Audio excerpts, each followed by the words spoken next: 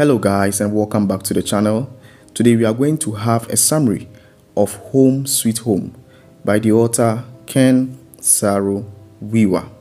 Home Sweet Home is a story about the return of a young woman from the city to her village after completing university. She was returning to teach in her village called Dukana, her sweet home.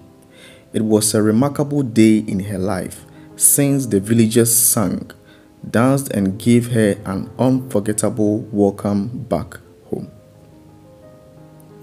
Let's talk about Dukana's vehicle progress. The narrator's village vehicle progress provided the fastest way to move in and out of the village. The driver was a proud young man born in Dukana.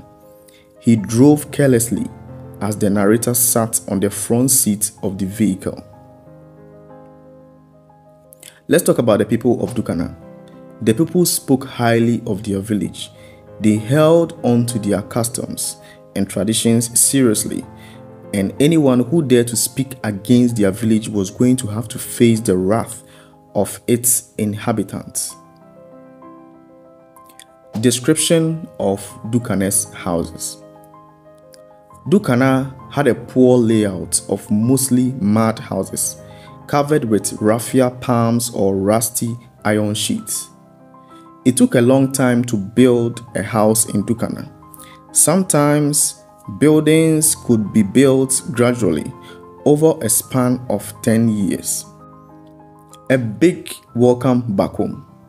The narrator was excited to finally arrive in Dukana to meet her happy mother.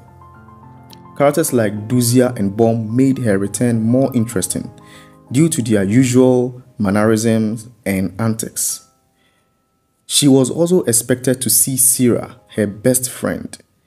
Sira had 4 children and was pregnant the last time she saw her. When she finally reached her home, there were a number of villagers waiting to celebrate with her on her achievements. There was music, singing and dancing. This was a great bonding moment for the narrator as she joined in the celebrations. Let's talk about Wale and Sira. Little by little, the celebration ceased and everyone went to their homes. As the narrator was having dinner with her mother's best friend Wale visited them. Wale's only daughter, Sira, was the narrator's best friend. The narrator wondered why Sira was not present since she arrived, so she asked about her. Wale did not give a definite answer, but when Wale left them, the narrator's mother told the truth about Sira. The truth about Sira was that she had given birth to twins, but the twins had died. After this, Sira couldn't stay in the village anymore, so she went away across the river. After the narrator had heard this news, she lay down in her bed feeling depressed. Thank you very much for staying to the end of this video.